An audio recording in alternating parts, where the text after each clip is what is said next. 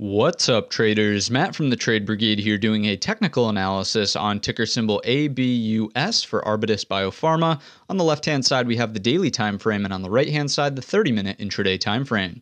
First things first, this will, of course, be an update. We talked about it just yesterday on the sort of announcement that the mRNA sort of dispute, I believe it was a trademark or a patent pending type thing, it failed, right? And obviously the stock benefited from that greatly on the Wednesday session, but certainly on today, falling down a bit off of that 506, which we had marked off. It was literally the sort of high of today's session, right around that area, and we certainly spent the majority of the day underneath that area at the 505. If you are not familiar with where that was coming from, let's go ahead and remind you. It's either going to be this as your 61.8, or again, we're kind of splitting hairs here. If I do something like this, your 38.2 from the down move is also very, very closely intertwined with that general area. So that's why we were getting that as an area of resistance. That's exactly where we opened, found resistance, and faded off of the entire day. Now, the stock isn't completely destroyed. We are still holding up at the lows, but this is an area where I would not really want to be involved to the long side, right? It just doesn't make sense. I suppose if you have a high risk tolerance, this is something you're willing to do,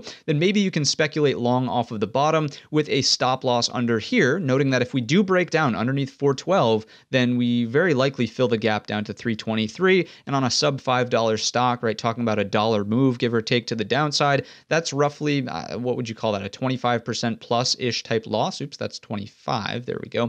25% loss if that unfolds and you're long from here. Again, you don't want to be wrapped up in a loss that's 25%. It doesn't make sense to do things like that unless you've gone in with a position size that's accepting that type of risk. So you either size the position for a type of loss like that, or you have to remain diligent with a disciplined stop loss where if we start to break down, you cut the loss and move on. So that's one potential setup here. But other than that, I would not really want to be touching the stock in this general area. It needs to prove itself by moving up and over 506, 505, 510 even, that general area of resistance which we pointed out with the fibs for anyone to get reinterested in the stock. It's basically also going to coincide now with a break of today's high of day. If that can happen, and if it wants to be punctuated by solid volume down below, then maybe this starts moving to the upside. I do think that it probably needs some sort of catalyst for that to unfold, and if, people start losing interest, then I do think that that is the more likely scenario. So if we can get a headline out there in the news that sort of has a mention of this, or some sort of,